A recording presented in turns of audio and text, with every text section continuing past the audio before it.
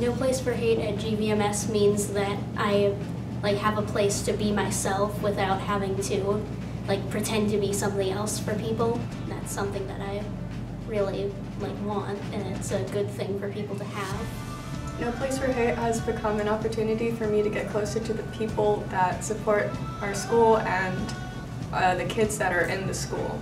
It means that there's a group of students out there in the school who want to and are willing to help make a change to make sure that GVMS is a safe place for everyone to learn and grow. No Place for Hate at GVMS means every person is treated kindly. I think the No Place for Hate is giving people a chance for them to change themselves a little bit, and also show a little something that you did not know you had. I think that No Place for Hate in Gainesville is important because it further makes the school an accepting place. Everybody in this school is a person, and it requires respect and basic human decency. It means that you'll leave this place better than we left it in the way you treat the school, in the way you treat the staff, in the way you treat each other most of all. I do not know what will happen tomorrow, but I hope that it will be better than today.